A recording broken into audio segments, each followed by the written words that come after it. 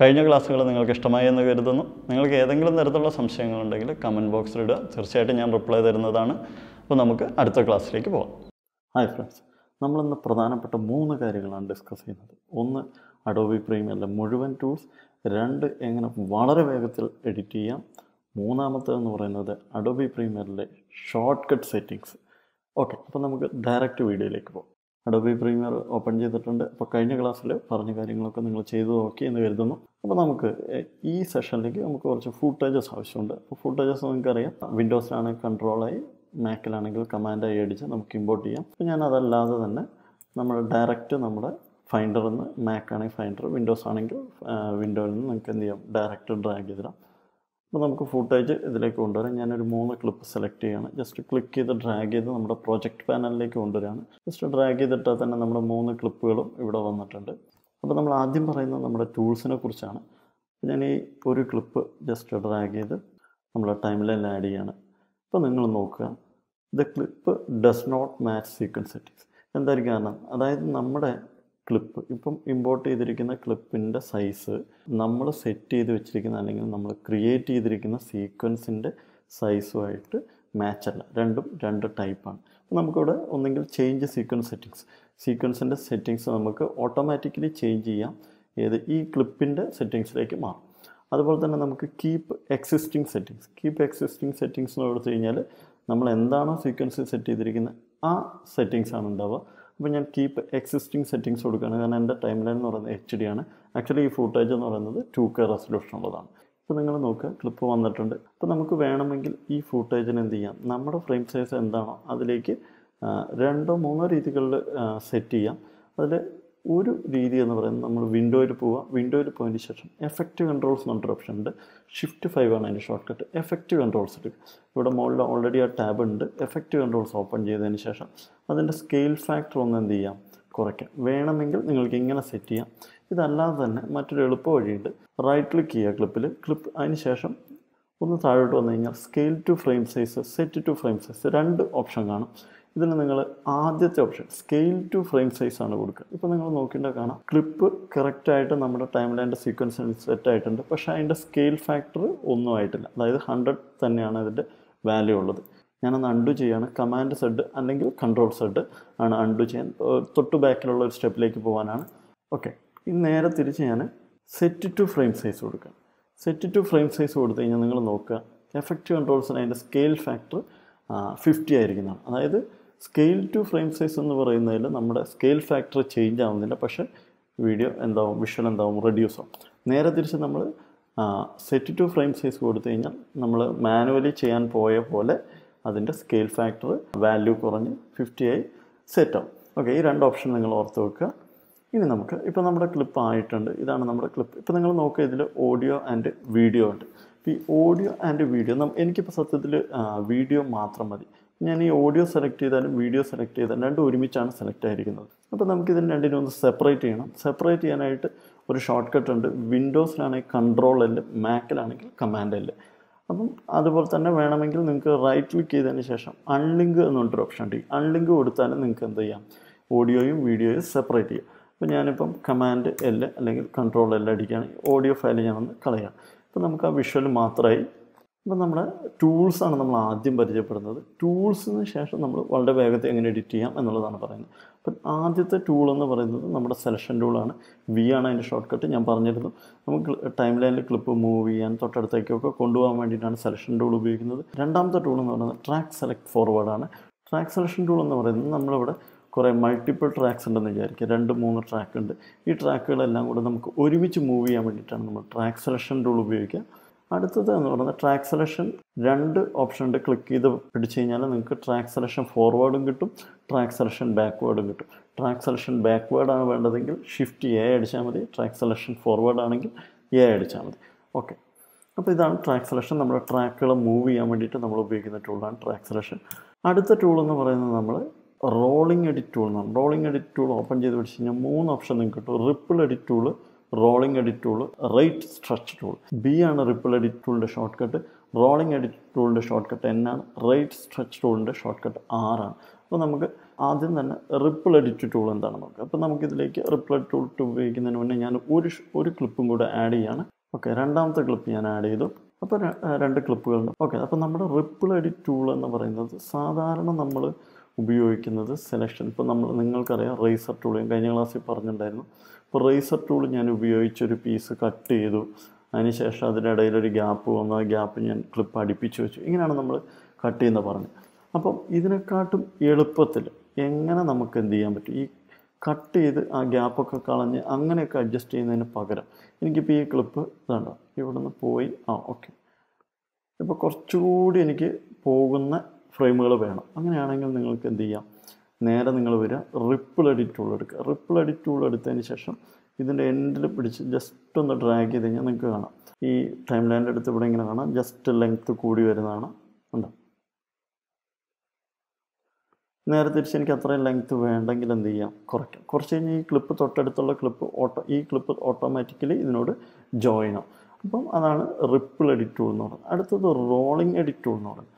Rolling edit tool എന്ന് പറയുന്നത് click ചെയ്ത് ഞാൻ മൂവ് ചെയ്ത് കഴിഞ്ഞാൽ നിങ്ങൾക്ക് മുകളിൽ നോക്കിയിട്ട് കാണാം 6:54, 21, 15, 6:32, 34:2 ഈ ടൈം ചെറിയ മാറ്റം വരുന്നതാണ്. അതായത് സത്യത്തിൽ റോളിംഗ് എഡിറ്റ് ടൂൾ എന്ന് പറഞ്ഞാൽ മൂവ് ചെയ്യുന്നതിനനുസരിച്ച് ഈ ക്ലിപ്പിൻ്റെ ലെങ്ത്ത് കൂടുകയും ഈ ക്ലിപ്പിൻ്റെ ലെങ്ത്ത് കുറയുകയും ചെയ്യും. ഓക്കെ, അതായത് ഈ ക്ലിപ്പിൻ്റെ ബാക്കിയുള്ള ഭാഗം വന്നു, പകരം ഈ ക്ലിപ്പിൻ്റെ തുടക്കത്തിലുള്ള ഭാഗം എന്തായി പോയി. അപ്പോൾ ഞാൻ വീണ്ടും ഒന്ന് പഴയ പോലെ ഒന്ന് അഡ്ജസ്റ്റ് ചെയ്യണം. നമുക്ക് ഒന്ന് നോക്കാം. നമുക്കിത് കറക്റ്റ് നമ്മൾ സത്യത്തിൽ എന്തിനാണ് ഉപയോഗിക്കുന്നത് വെച്ച് കഴിഞ്ഞാൽ നമ്മുടെ എഡിറ്റ് എക്സാക്റ്റായിട്ട് നമ്മുടെ എഡിറ്റ് കറക്റ്റ് ചെയ്യാൻ വേണ്ടിയിട്ടാണ് സത്യത്തിൽ നമ്മൾ റോളിംഗ് എഡിറ്റ് ടൂളും റിപ്പിൾ എഡിറ്റ് ടൂളും ഉപയോഗിക്കുന്നത്. റിപ്പിൾ എഡിറ്റ് ടൂൾ എന്ന് പറയുന്നത് ഏതെങ്കിലും ഒരു പോർഷൻ മാത്രം, റോളിംഗ് എഡിറ്റ് ആണെങ്കിൽ 2 പോർഷനും ഒരുപോലെ അഡ്ജസ്റ്റ് ആവും. അടുത്ത ടൂൾ എന്ന് പറയുന്നത് റേസർ ടൂളാണ്. ഓൾറെഡി ഞാൻ കഴിഞ്ഞ ക്ലാസ്സിൽ പറഞ്ഞിട്ടുണ്ട്. നിങ്ങൾക്ക് റേസർ ടൂൾ എടുത്തിട്ട് എന്ത് ചെയ്യാം, കട്ട് ചെയ്യാം. ക്ലിപ്പിന് കട്ട് ചെയ്ത് നമുക്ക് ആവശ്യമുള്ളത് വേണമെങ്കിൽ സെലക്ട് ചെയ്യാം, വേണ്ടെങ്കിൽ എന്ത് ചെയ്യാം, റിമൂവ് ചെയ്യാം. അപ്പോൾ റേസർ ടൂൾ ഉപയോഗിക്കാതെ തന്നെ നമുക്ക് കട്ട് ചെയ്യാനൊക്കെ ഉള്ള വഴികളുണ്ട്. അതിലേക്ക് നമ്മൾ വരെ ഫാസ്റ്റ് എഡിറ്റിങ്ങിൻ്റെ കാര്യങ്ങൾ അത് പറയാം. അടുത്തത് എന്ന് പറയുന്നത് സ്ലിപ്പ് ടൂൾ എന്ന് പറഞ്ഞിട്ടൊരു ഓപ്ഷനാണ്. സ്ലിപ്പ് ടൂളിൻ്റെ ഷോർട്ട് കട്ട് Y ആണ്. സ്ലിപ്പ് ടൂൾ എടുക്കുക. ഞാനിപ്പോൾ സ്ലിപ്പ് ടൂൾ എടുത്ത് ഒന്ന് മൂവ് ചെയ്യാം. ഓക്കെ, സ്ലിപ്പ് ടൂൾ എന്ന് പറയുന്നത് സത്യത്തിൽ ഒരു ക്ലിപ്പിൻ്റെ ഏരിയ, അതായത് ഈ ക്ലിപ്പ് തുടങ്ങുന്നത് എവിടെയാണെന്ന് നിങ്ങൾ നോക്കുക. ഈ ക്ലിപ്പ് തുടങ്ങുന്നത് ഈ കുട്ടി ഇതാ ഇവിടെ വന്ന് ആ വരുന്ന ഭാഗമാണ് തുടങ്ങുന്നത്. എൻഡ് ചെയ്യുന്നത് ഉണ്ടാവും കുട്ടി അവിടെ കുനിഞ്ഞ് നിൽക്കുന്നത്. ഇത്രയും ഭാഗമാണ് ആ ക്ലിപ്പിനുള്ളത്. ഇനി ഞാൻ സ്ലിപ്പ് ടൂൾ എടുത്ത് ഒന്ന് മൂവ് ചെയ്യുമ്പോൾ നിങ്ങൾ ആ മോണിറ്ററിൽ നോക്കുക, അതിൻ്റെ ടൈം അവിടെ ചേഞ്ച് ആവുന്നതാണ്. അപ്പോൾ ഞാൻ കുറച്ചധികം ഒന്ന് എന്ത് ചെയ്തു, നീക്കി വെച്ചു. ഇനി ഒന്ന് നോക്കാം, ഈ ക്ലിപ്പിൻ്റെ തുടക്കം എന്തായി, ആ കുട്ടി ഇവിടെ ഇല്ല. അതായത് ഇതിൻ്റെ എൻ്റെ എന്തായി, കുട്ടി ജസ്റ്റ് വരുന്നുള്ളൂ. അതായത് ആ ക്ലിപ്പിൻ്റെ മുന്നോട്ടോ അല്ലെങ്കിൽ പുറകോട്ടോ ഉള്ള ഭാഗങ്ങൾ സിമ്പിളായിട്ട് പറയുകയാണെങ്കിൽ നമ്മൾ ഈ ക്ലിപ്പിൻ്റെ ഇങ്ങോട്ടുള്ള ഭാഗം എനിക്ക് സത്യത്തിൽ വേണ്ടത് ഈ ഭാഗമാണെന്ന് വിചാരിക്കും. ഈ ഭാഗം ഞാൻ പോയി സെലക്ട് ചെയ്ത് കട്ട് ചെയ്യുന്നതിന് പകരം നമ്മൾ ഓൾറെഡി ക്ലിപ്പ് എടുത്തിട്ടിട്ട് എന്ത് ചെയ്യാം, ആ ക്ലിപ്പിനെ സ്ലിപ്പ് ടൂൾ ഉപയോഗിച്ചൊന്നും അഡ്ജസ്റ്റ് ചെയ്താൽ തന്നെ ആ ക്ലിപ്പിനെ എക്സാക്റ്റ് നമുക്ക് വേണ്ട ഏരിയയിലേക്ക് എന്ത് ചെയ്യാം, നമുക്ക് സെറ്റ് ചെയ്യാം. ഓക്കെ, അതാണ് സ്ലിപ്പ് ടൂളിൻ്റെ യൂസേജ്. ഇനി സ്ലൈഡ് ടൂൾ എന്ന് പറഞ്ഞൊരു ഓപ്ഷൻ ഉണ്ട്. സ്ലൈഡ് ടൂളാണ് നമുക്ക് ഒരേ സമയം എന്ത് ചെയ്യാം, ഈ ക്ലിപ്പിനെ മൂവ് ചെയ്ത് തൊട്ടടുത്ത ക്ലിപ്പിൻ്റെ മുകളിലോട്ടൊക്കെ മൂവ് ചെയ്ത് വെക്കണമെങ്കിൽ നമുക്ക് മൂവ് ചെയ്ത് വെക്കാം. അതായത് ഈ ക്ലിപ്പാണെങ്കിൽ കണ്ടോ, എൻ്റെ ലെങ്ത്ത് കുറയ്ക്കാനായിട്ട് ഏകദേശം ഒരു റോൾ എഡിറ്റ് ടൂളിൻ്റെ പോലത്തെ ഒരു ഓപ്ഷനാണ് സ്ലൈഡ് ടൂൾ ഇവിടെ ഉപയോഗിക്കുന്നത്.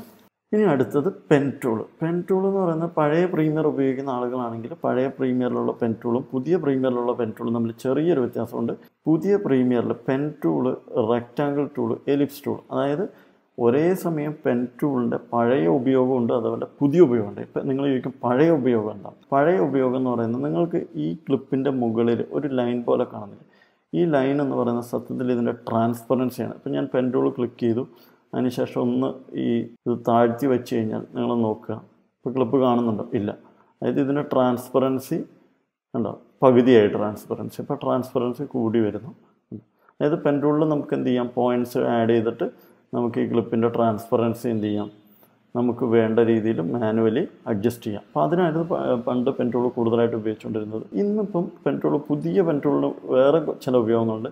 നമ്മൾ പെൻ ടൂളെടുത്ത് വെറുതെ ഒന്ന് ക്ലിക്ക് ചെയ്ത് കഴിഞ്ഞാൽ ക്ലിക്ക് ചെയ്ത് ഞാനിപ്പം ഇതിലൊരു ട്രയാങ്കിൾ വരച്ചു. അതായത് നമുക്കൊരു ഷേപ്പ് വരയ്ക്കാനും ഇപ്പോൾ പെൻ ടൂൾ നമുക്ക് ഉപയോഗിക്കാം. പെൻ ടൂളിൻ്റെ ഉപയോഗങ്ങളെക്കുറിച്ച് ഞാൻ വിശദമായിട്ട് പറയുന്നതാണ്. ഇപ്പം ജസ്റ്റ് നിങ്ങൾ ആ ടൂളിനെ ഒന്ന് മനസ്സിലാക്കി വെക്കുക. ഒപ്പം തന്നെ പെൻ ടൂളിൻ്റെ കൂടെ റെക്റ്റാങ്കിൾ ടൂൾ ഉണ്ട്. നിങ്ങൾക്ക് വേണമെങ്കിൽ ജസ്റ്റ് ഒന്ന് ക്ലിക്ക് ചെയ്താൽ തന്നെ കണ്ടോ ഇവിടെ ഒരു റെക്റ്റാങ്കിൾ ക്രിയേറ്റർ, അതുപോലെ തന്നെ സർക്കിൾ നിങ്ങൾക്ക് ക്രിയേറ്റ് ചെയ്യാം. ദെൻ അടുത്തതെന്ന് പറയുന്നത് hand tool and zoom tool. Hand ടൂളിൻ്റെ short cut എച്ചാണ്. Hand tool click ചെയ്ത് കഴിഞ്ഞാൽ നമുക്ക് എന്ത് ചെയ്യാം, മൂവ് ചെയ്യാനൊക്കെ, ടൈം ലൈൻ മൂവ് ചെയ്യാനൊക്കെ ആയിട്ട് ഹാൻഡ് ടൂൾ ഉപയോഗിക്കുന്നത്. സൂം ടൂളിൻ്റെ ഷോർട്ട് കട്ട് സെഡ് ആണ്. നിങ്ങൾക്ക് ടൈം ലൈൻ വലുതാക്കാനൊക്കെ ആയിട്ടാണ് സൂം ടൂൾ നമ്മൾ ഉപയോഗിക്കുന്നത്. Okay, next type tool. അപ്പോൾ ടെക്സ്റ്റിൻ്റെ ഒരു ഏരിയ ഞാൻ മൊത്തമായിട്ടൊരു വീഡിയോ ചെയ്യുന്നതാണ്. ടൈറ്റിൽ ആനിമേഷൻ കുറിച്ച് കുറേ കാര്യങ്ങൾ പറയാനുണ്ട്. അപ്പോൾ ടെക്സ്റ്റ് ഞാൻ വേറെ തന്നെ പറയാം. ഇപ്പോൾ ഇത്രയും ടൂളുകൾ നിങ്ങൾ മനസ്സിലാക്കി വെക്കുക. ഓക്കെ, അപ്പോൾ ഇത്ര കാര്യങ്ങളാണ് നമ്മുടെ ടൂൾസുമായിട്ട് ബന്ധപ്പെട്ടിട്ട് അഡോബി പ്രീമിയറിൽ പറയാനുള്ളത്. ഇനി നമ്മുടെ പ്രധാനപ്പെട്ട ഏരിയ, എങ്ങനെ നമുക്ക് വളരെ വേഗത്തിൽ എഡിറ്റ് ചെയ്യാം. ഓക്കെ, ഞാൻ എങ്ങനെയാണ് സാധാരണ എഡിറ്റ് ചെയ്യുന്നത്. ഇപ്പം ഞാൻ ഈ 3 ക്ലിപ്പാണ് നോക്കുക. നിങ്ങൾ നോക്കുക, ഈ 3 ക്ലിപ്പ് ഞാൻ ഒന്ന് ലിസ്റ്റിലേക്ക് ആക്കുകയാണ്. ഇനി 3 ക്ലിപ്പും കൂടെ ഞാൻ സെലക്ട് ചെയ്ത് ജസ്റ്റ് ഡ്രാഗ് ചെയ്ത് ടൈം ലൈൻ ഇട്ടു. ഇനി ഞാൻ എങ്ങനെയാണ് കട്ട് ചെയ്യുന്നതെന്ന് വെച്ചാൽ ഈ 3 ക്ലിപ്പിനെയും കൂടെ ഞാൻ സെലക്ട് ചെയ്തു, സെറ്റ് ടു ഫ്രെയിം സൈസ് കൊടുത്തു. അപ്പോൾ 3ഉം ഒരുപോലെ എന്തായി, ഫ്രെയിം സൈസ് കറക്റ്റായി. ഒന്ന് ക്ലിക്ക് ചെയ്ത് ഡ്രാഗ് ചെയ്താൽ മതി. നിങ്ങൾക്ക് 3 ഒരുമിച്ച് സെലക്ട് ചെയ്യാം. അല്ലെങ്കിൽ നിങ്ങൾ കമാൻഡ് ആയ അല്ലെങ്കിൽ വിൻഡോസിൽ കൺട്രോൾ ആയി അടിച്ച് കഴിഞ്ഞാൽ ഒരുമിച്ച് നിങ്ങൾക്ക് സെലക്ട് ആവും. അടുത്ത നമ്മുടെ കാര്യം, എനിക്ക് ഈ ഓഡിയോസ് ഒന്നും ആവശ്യമില്ല. അപ്പോൾ ഞാൻ ഈ ഓഡിയോ ഒന്ന് ഡിറ്റാച്ച് ചെയ്യുക അല്ലെങ്കിൽ ഓഡിയോ ഒന്ന് സെപ്പറേറ്റ് ചെയ്യാണ്. കമാൻഡ് അല്ലെങ്കിൽ കൺട്രോൾ എല്ലാം അടിച്ച് ഞാൻ ഓഡിയോ ഞാൻ കളഞ്ഞു. അപ്പോൾ എൻ്റെ കയ്യിലുള്ള ക്ലിപ്പ് മാത്രം. ഇനി ഞാൻ ഇങ്ങനെ വളരെ വേഗത്തിൽ എഡിറ്റ് ചെയ്യുന്നത് നോക്കാം. ഞാൻ പ്ലസ് മൈനസ് അടിച്ച്, കീബോർഡിൽ നിങ്ങൾ പ്ലസ് മൈനസ് അടിച്ച സൂം ഇൻ സൂം ഔട്ട് ഞാൻ പറഞ്ഞിട്ടുണ്ടായിരുന്നു. ഞാൻ സാധാരണ കേസിൽ ഞാൻ ജസ്റ്റ് ഓടിച്ചിട്ട് നോക്കാം. അപ്പോൾ നിങ്ങൾക്കിത് പല രീതി വേണമെങ്കിൽ ചെയ്യാം.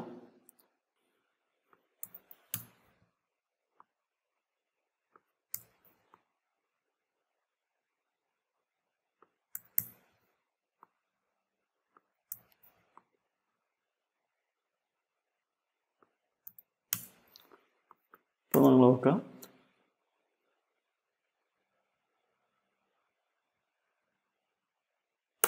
ഓക്കെ, എൻ്റെ കട്ടിങ് ഉണ്ട്. അതായത് ഞാൻ എങ്ങനെയാണ് ചെയ്തതെന്ന് ഞാൻ പറഞ്ഞുതരാം. അതിന് മുന്നേ നമുക്ക് നമ്മുടെ കീബോർഡ് ഷോർട്ട് കട്ട്സിന്, ചില കീബോർഡ് ഷോർട്ട് കട്ട്സിന് നമ്മളൊന്ന് മനസ്സിലാക്കണം. അത് മനസ്സിലാക്കി കഴിഞ്ഞാൽ നമുക്കിങ്ങനെ വളരെ വേഗത്തിൽ എഡിറ്റ് ചെയ്യാൻ പറ്റും. അപ്പോൾ കീബോർഡ് ഷോർട്ട് കട്ട് നമ്മൾ ചേഞ്ച് ചെയ്യാൻ വേണ്ടിയിട്ട് അഡോബി പ്രീമിയർ പോയിൽ പോവുക. അതിനുശേഷം കീബോർഡ് ഷോർട്ട് കട്ട്സ് എന്ന് പറഞ്ഞിട്ടൊരു ഓപ്ഷൻ ഉണ്ട്.